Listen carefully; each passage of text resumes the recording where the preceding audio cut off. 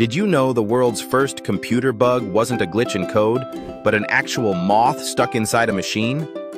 In 1947 at Harvard University, engineers were working on the Harvard Mark II, one of the earliest computers. The machine suddenly malfunctioned. When they opened it up, they found a dead moth trapped between its electrical relays, shorting the circuit.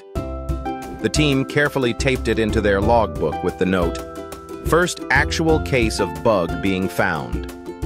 And from that moment, the term debugging became part of computing history. The lead programmer on that project? Grace Hopper, a U.S. Navy pioneer who helped shape modern programming languages. She didn't just fix the bug, she redefined the future of software. That tiny moth became a legend, a symbol of how even the smallest intruder can rewrite the course of technology. Today, when your code crashes or your app freezes, you can blame it on the same problem that once stopped one of the world's first computers, a bug. Don't forget to like, subscribe, and follow for more. Follow.